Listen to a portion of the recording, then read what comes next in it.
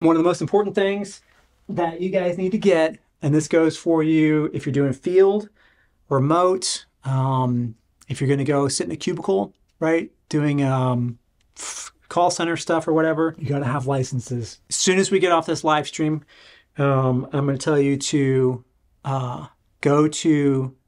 either go get your first license first at AdjusterPro.com, and I have a discount of, it's somewhere between 10 and 20% off of whatever you buy on AdjusterPro.com. But if you already have your home state license, go to NIPR.com or Surcon.com and apply for every license between Texas, around the Florida, along the Gulf Coast, up the East Coast to New York, right? Because New York can get hit, and if you got a New York license, it's a lot easier to send you there. They may send you to New Jersey if you don't have your New York license, right? Licenses are absolutely critical for field, and I would say even more critical if you want to stay home or if you want to do remote. I think there's a couple opportunities that are going to be available to you if you're like, you know what, I broke my foot. I can't remember who it was, broke their foot, and posted it up in the community a few days ago. Can't do field, right? I just can't do it, but I've got all this training. I got my, I'm getting to be a kind of a whiz and xactimate, and I'm learning all this stuff. What can I do, right? How can I be more deployable? How can I present myself in a way that was really going to enhance my chances to get picked to do remote?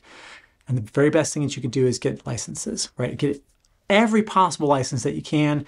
Go to NIPR.com or Surcon.com and just run down and just check them all if you can. It might cost you $1,000 or $2,000 to do that, but it's going to be worth it because you'll be much more deployable, right? Because they can't give you claims in a state, whether you're sitting in, in your apartment in Colorado Springs or you're in New Hampshire.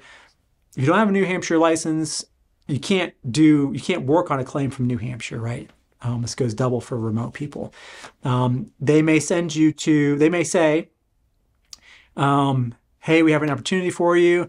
It's remote, but we want you to go to a call center in Mobile, Alabama, right? Or Richardson, Texas, right? Or Irving or whatever it is, where you go stay in a hotel, right? And then for 7 days a week, 12 hours a day from 7 a.m. to 7 p.m., you go sit in a cubicle. You can't handle claims without at least one adjuster license. Get a discount on your property claims adjuster licenses at AdjusterPro.com using Adjuster TV at checkout. All day, right? For as long as you can stand it.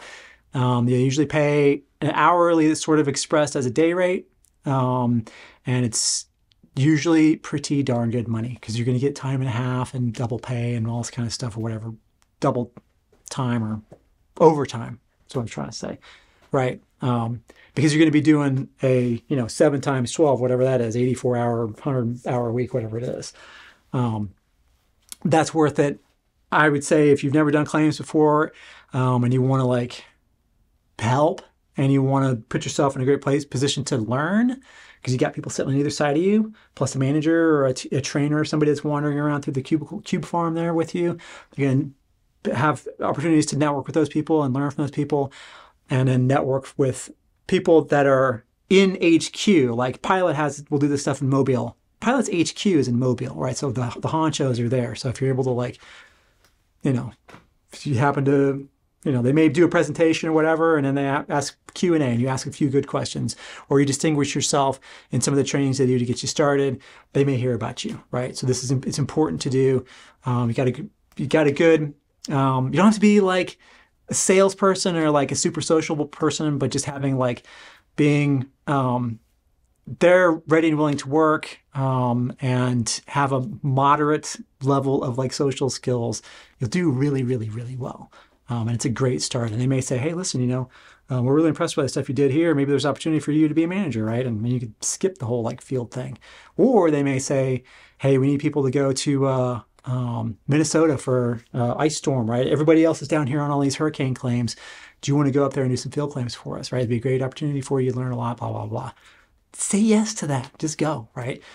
this is one of those deals, like the more little doors you kind of nudge your toe into, and the more positions, places that you can kind of like put yourself in front of those people, the more opportunities will present themselves, right?